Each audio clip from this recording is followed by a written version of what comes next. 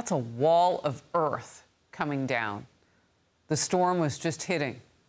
We showed you this amazing video yesterday. 2 people fleeing the effects of Hurricane Helene as it moved in, narrowly escaping a mudslide in the Blue Ridge Mountains of North Carolina. The dash cam video showed the moment a hillside gave way, smothering the interstate behind their car. Alan and Kelly Keffer join me now. Alan and Kelly, God bless you. Kelly, rather, excuse me. God bless you. You were moving fast. You were driving fast. Kelly, tell me what you saw as you looked back. Looked back in the car, just saw the mud on the door and kept looking back and saw that the glass was shattered. Wow. I couldn't see anything beyond that. Had you ever seen anything like this happen in that area before? Did you know what you were kind of escaping at that point, Alan? No, we were just on our way home from vacation.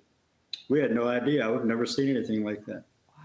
And you were going home. I mean, you knew the storm was coming in. Storms come and go.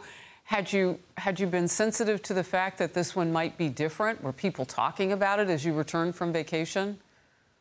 No, not really. We just figured it'd be a little bit of rain, maybe some wind, but it would be fine. And it wasn't until we got on I-40 that we saw that, whoa, trees are blowing down, highways are getting closed. 6 minutes after this happened, a tree fell on us. So oh my goodness. It was an interesting day. Yeah, and you were spared, thank goodness. I see in the distance an 18-wheeler trying to get out of the way, Kelly. People could see this coming, and the earth just moved. No, they were actually just parked there. Really? Tractor trailers. So where that car and where that, so they were blessed to be out of the way. Describe to me when it came down, how much was it? I mean, from the video, it looks like a whole mountainside. Well, that's what it looked like when I looked out the window. The mountain was coming down with the trees and rocks. We didn't get the brunt of it the way that little black car there did. I saw. We got shoved up the side of the mountain.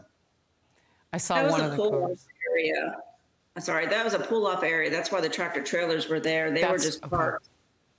Okay. And then the truck and the car behind that black car got hit a whole lot worse than we did. And we have fortunately been in touch with a few of the people that were behind us, and they were all safe. So we were really glad to hear there were no major injuries other than vehicle. And just talk to me, if you will, about trying to get out of the way. I mean, how fast were you going to begin with, and what was going through your mind? It's a mountain coming down. We were only going about 35 miles an hour because of the rain. As soon as I saw it, I just stepped on the gas, and my first thought was, I wonder if this is going to hurt. And 3 seconds later, it was over. Kelly, your thought? It was pretty scary because I didn't see what was happening. I just heard everything hitting the car, and I thought they were big rocks because that's what it sounded like. And I was expecting the roof to cave in. So we're very blessed to have gotten through it, and everybody else that survived, we're very thankful for that.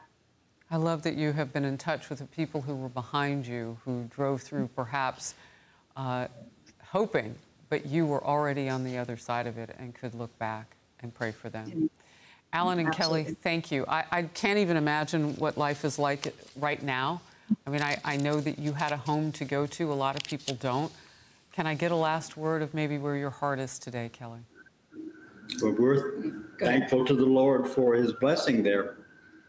And praying for everybody that was in the wake of the worst of it, where we just can't imagine what they're going through.